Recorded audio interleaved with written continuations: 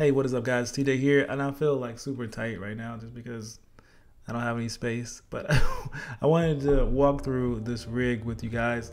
Last time I made a video like this, it was just a handheld setup, and now it's evolved into this, and it's taken many iterations to get my rig like this. First, I was using the rig on the 70D, then I was using the rig on the Fujifilm X-T3, and then I was using it, or I am using it, on the Canon EOS R.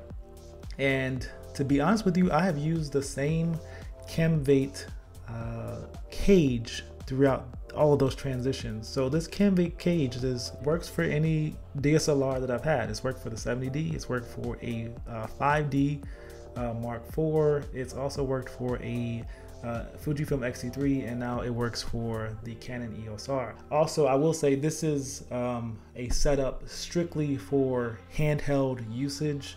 As you can tell, I have my follow focus here, I have my top handle, I have my monitor up here, but I also use this rig and I have to switch it up just a little bit to use it for a shoulder rig. And maybe in the next video or my next video or update, I'll show you what this setup looks like handheld and what I use to switch it over, because the monitor actually changes positions. I get a lot of questions about this rig. No one's really seen it on an EOS R like this. So let's start from the bottom and work our way up. So if you look at the bottom, so what I do is I make sure the tripod plate stays attached at the bottom so that I can always, after I'm using this handheld rig, I can slide it back on and set it up like this. From there, I believe this is the CAMVATE riser at the bottom.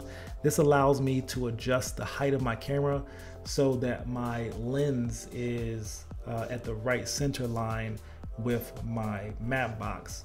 The DSLRs and mirrorless cameras are a little bit smaller than cinema cameras or cinema rigs.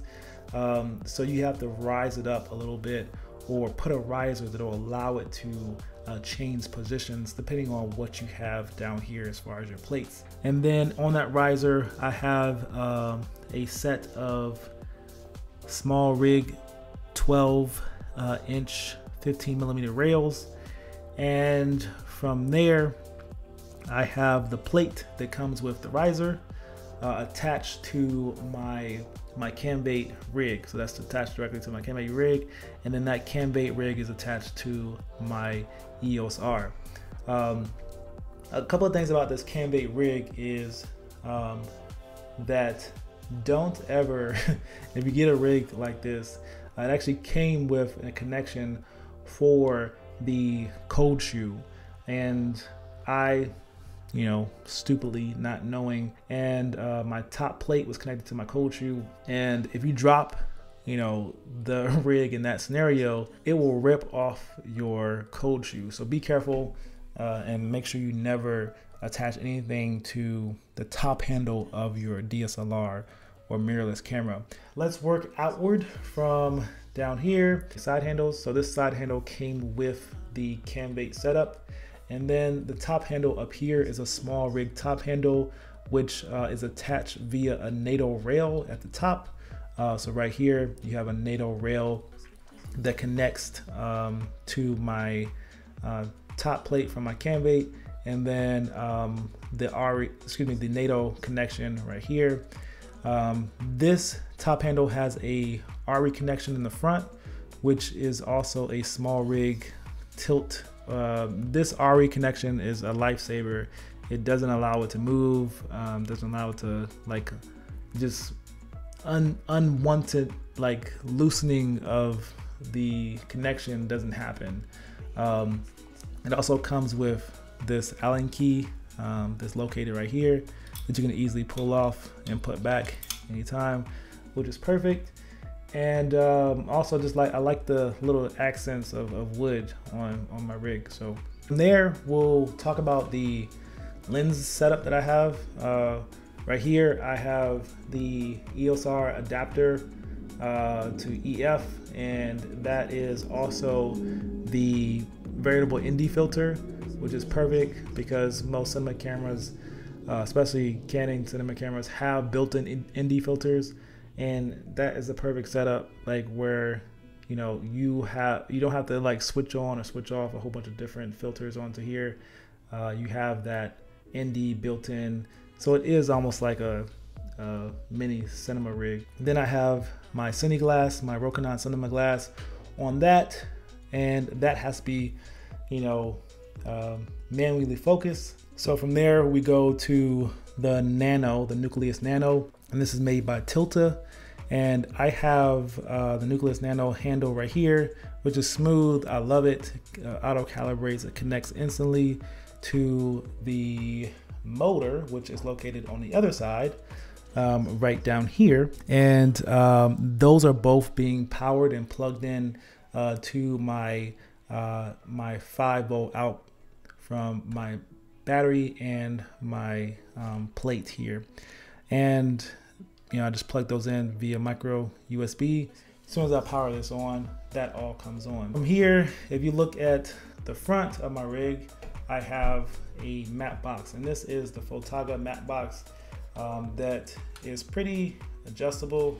I like it because you can take it on and off pretty quickly. I can take this lens off by just moving this out and sliding it back in. And also, it's really just here for just weight distribution. I just like to have a heavy rig, something that's not going to be, it doesn't feel small in camera. It feels like a large cinema rig. So I just like the weight of it, honestly, and how balanced it is. I would like to have something that was smaller, but this does a good job at distributing the weight and making sure that I have even weight distribution when I'm handling it. The other thing about this is it's a 4x4 matte box. So being a 4x4 matte box, which means it accepts 4x4 filters, those aren't readily available. There aren't a lot of 4x4 filters there to rent and all of that. And those 4x4 filters can be pretty expensive as well. It'd be great to be able to drop, just be able to swing it out, right? Pull it out, slide it in. So now we can just talk about the power. So in the back here, I have my CAMVATE plate. And this CAMVATE plate just converts all the power from my V-mount battery. This converter converts all the power to the different voltage that I need for each thing. I want to make sure my camera's running off of 7.2. I want to make sure this is running off of either 12 or 7.2 volts. And I believe it's running off of 7.2 volts. I could actually run the 12 volt to this if I wanted to. But then I also have the 5 volts running to both of my Nucleus Nanos. The Atmos Ninja up here, which you can see has its own power converter, is going directly into, I guess that's a DC out. So this DC out is running all the way down to right here. One of these is running directly to EOS R, which is running off a dummy battery, which you can just pull out. There we go. So running off a dummy battery, slide that in, and as soon as I turn on that switch, everything has power. Follow focus has power. My monitor has power. My camera has power. So everything is powered up and ready to go. Only thing that's running off a battery on here is my Ceramic receiver, and that Ceramic receiver is just running directly into my camera. And that's pretty much it for this rig, y'all. Let me know if you have any questions about the rig. Like I said, this has been a lot of trial and error from this point to get to this point, as far as picking out different handles and just seeing what works for other people and what works for me. Explore some of the links down below and see what may work for you, and let me know in the comments below if you have any questions, and I'll see you guys in the next video. Peace.